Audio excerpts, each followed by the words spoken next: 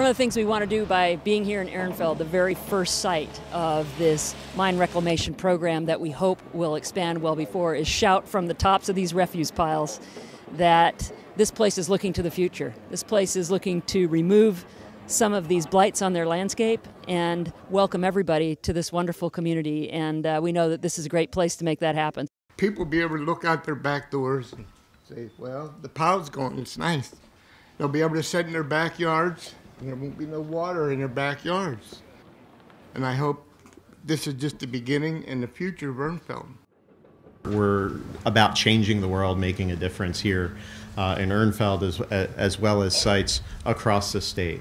One of the centerpieces of the Wolf administration approach to environment is looking for that space where environment and economic development come together, and we can really use environmental resources and environmental opportunity to drive job creation, job growth, economic development.